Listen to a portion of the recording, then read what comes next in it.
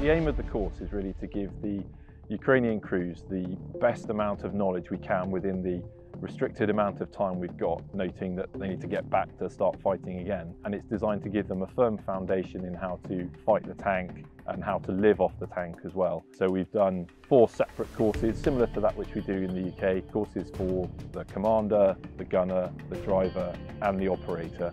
And at the end of the technical training, so learning which button does what and how to make the gun fire, we'll do a consolidation package which will allow them to work together as a crew for the first time, fire the tank on ranges, and then they'll return to the Ukraine to marry up with the vehicles that the British government is giving them.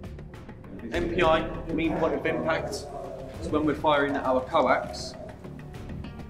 I can't think of another time where we've given tanks to an ally, but nor can I think of another time when an ally or a friend anyway needs tanks as much as Ukraine does. So the purpose of a tank is to predominantly fight other tanks.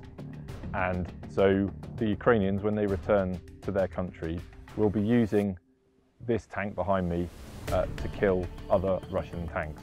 And it's very effective at what it does. Yes, so obviously we are training the Ukrainian drivers. So it's a 3-week course for them themselves. Obviously normal drivers will take about a month, but obviously we're going through the process of how to guide the vehicle on the ground. But also we do maintenance, so like at the moment we're changing sprockets, that's due to wear and tear. But it's a good thing for them, so if that does happen, they've got a way to do it, knowledge of how to do it in the field.